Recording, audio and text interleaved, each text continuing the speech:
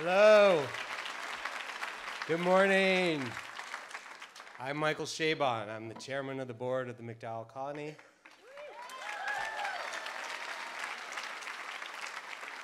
I'm also a MacDowell Fellow, I'm very proud to say, just like it says on the button. It seems to me like every year, this is my 8th medal day, I believe, and it seems that every year I stand up here and say something like, welcome on this spectacular day, or welcome on this magnificent summer day, and I don't feel like I can really say those things. I'll say like, welcome on this wistful, somewhat melancholy, yet temperate summer day. And we're very grateful that the rain has held off as long as it has. I hope it continues to do so. I want to begin by acknowledging that we have gathered here today on the traditional lands of the Abenaki people who lived in this area for at least 13,000 years before the arrival of European immigrants and all their anchor babies.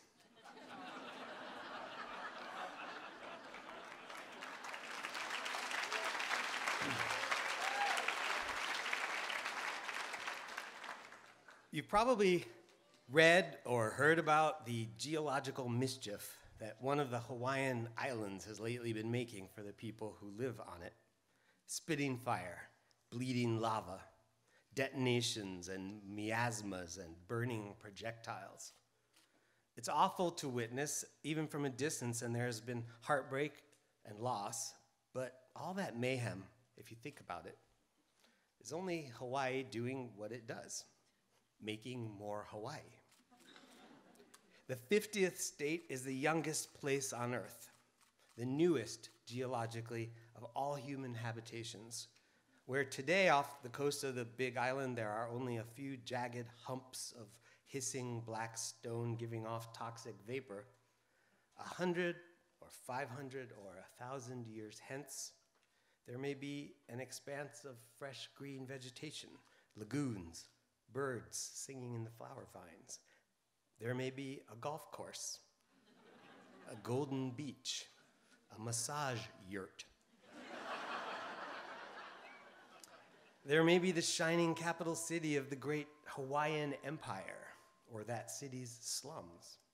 There may be, 1,000 years hence, no human presence at all, just an unmapped island, born in struggle and fire, a wide and fertile place, so new it doesn't even have a name. Today, we are here to celebrate a territory like that. You wondered where I was going, didn't you? Dark, fresh, fertile ground, mad with life and its conceptions, brand new and nameless, and not to be found still on many maps. We are here to award the first MacDowell Medal ever given to an artist working in the discipline of, see what I mean? Do we call it comics, comic art, graphic storytelling, cartooning, cartoon art, or is cartoon art the guy we're giving the medal to?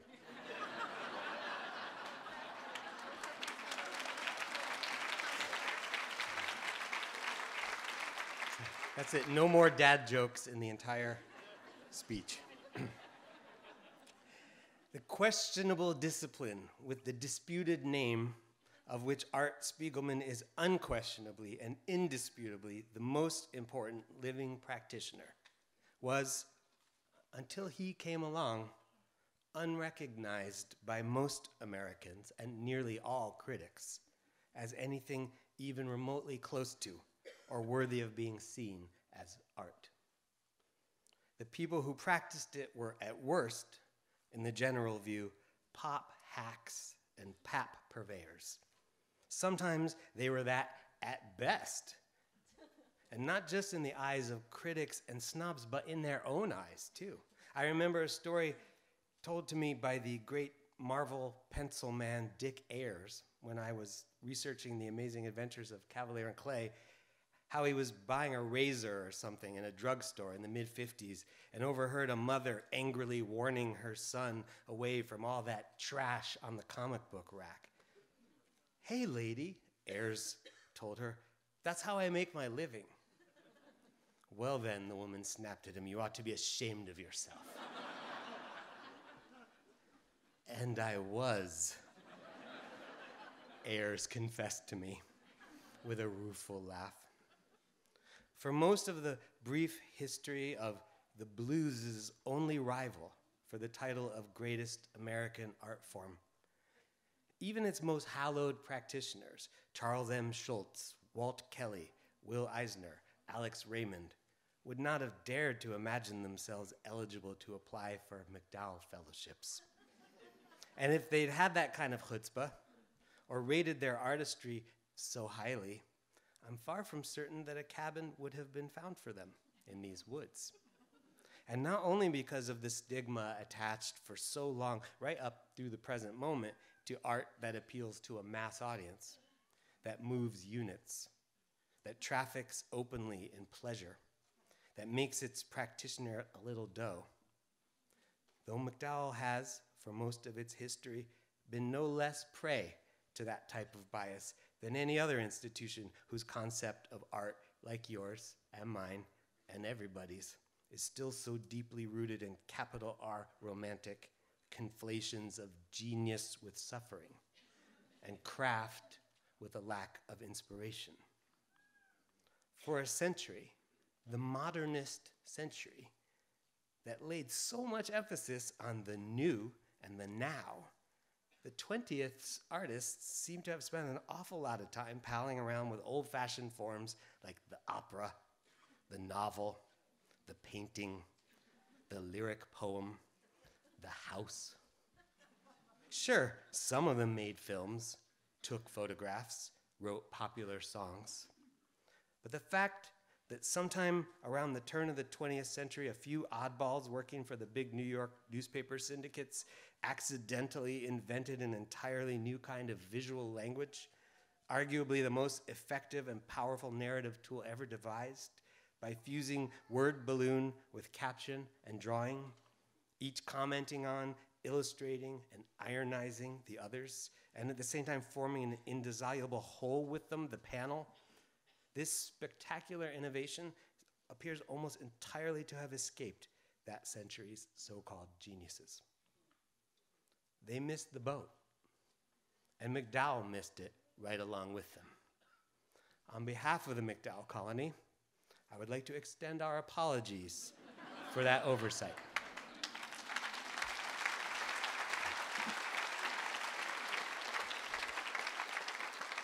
Comics, we're sorry. We're trying to make amends. Over the past couple of decades, MacDowell has awarded fellowships to a still small but ever-increasing number of graphic novelists, cartoon artists, or whatever the hell they call themselves. Among them, James Sturm, Cecil Castellucci, Danica Novgorodov. We have 3 fellows in residence right now. You can touch them. Who are working on graphic novels. And here we are today, bestowing a medal that has before now adorned the mantelpieces of Aaron Copland, Robert Frost, and Toni Morrison on Art Spiegelman. So let the word go forth to cartoonists around the world. There is a place for you and your art at the MacDowell Colony.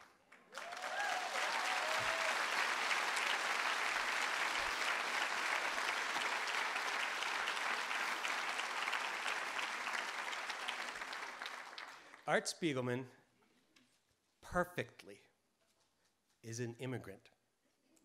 Born in Sweden during the course of his parents' post-war journey from Auschwitz to Rego Park, New York, the immigrant child of immigrants and of a wandering people, trailing grief and disaster.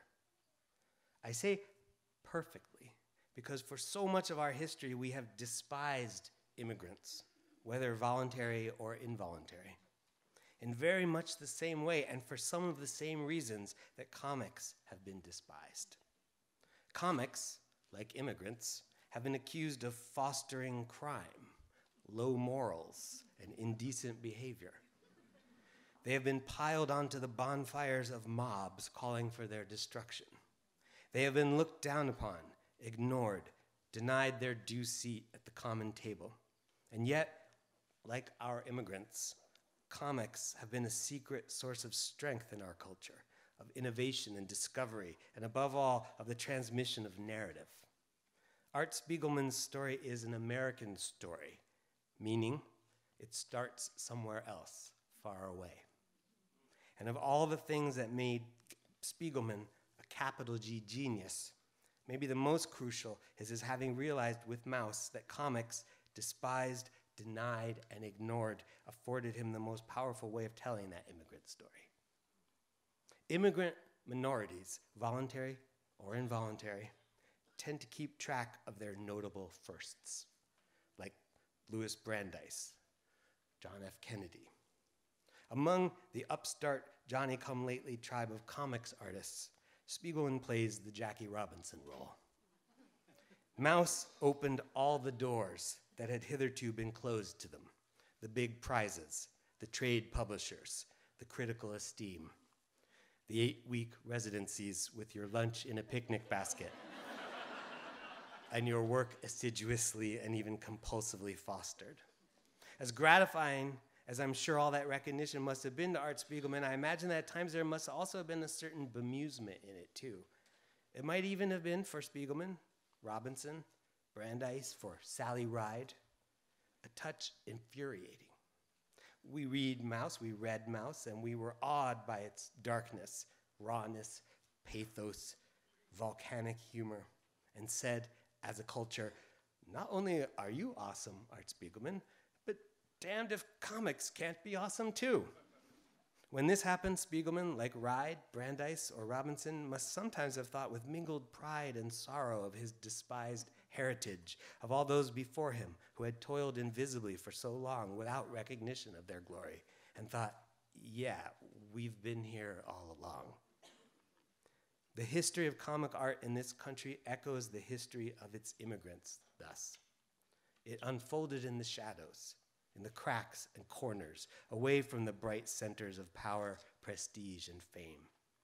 Today, as this august institution, which did not admit its first cartoonist until sometime in the late 1990s, I believe, acknowledges the greatness of cartoonist Art Spiegelman, I think it's our obligation to consider as well all the artists and art that MacDowell has failed to see, failed to foster and acknowledge before today. Not just the George Harrimans, say, or Robert Crumbs, not just the medium of comics itself. All the black artists before Pauli Murray and James Baldwin in the late 50s, say, or all the potential black medalists before 2010 when Sonny Rollins stood on this podium. All the artists working outside the academies and publishing houses and galleries, in prisons, on the fringes, who will never know the peace of a private studio or the joy of the kind of intense artistic community that MacDowell affords. Everyone we've missed and keep on missing, even though sometimes they're right in front of us, even when they've been here all along. At this moment, in this country and around the world, we are seeing and hearing immigrants and their stories, but as ever, we're overlooking, neglecting, and ignoring far more than we see and hear. We're missing so much and so many. We stand in the bright center of our privilege, and unless some tale of darkness and brutality overwhelms us the way Maus overwhelmed us, we keep our eyes resolutely away from the shadows.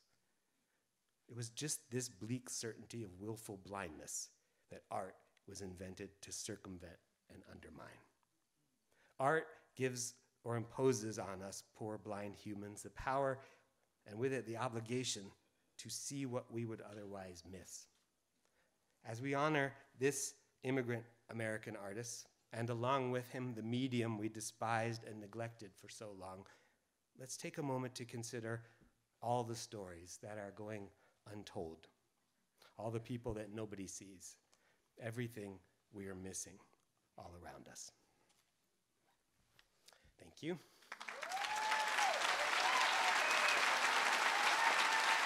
Thank you. Thanks. Thank you. Thank you.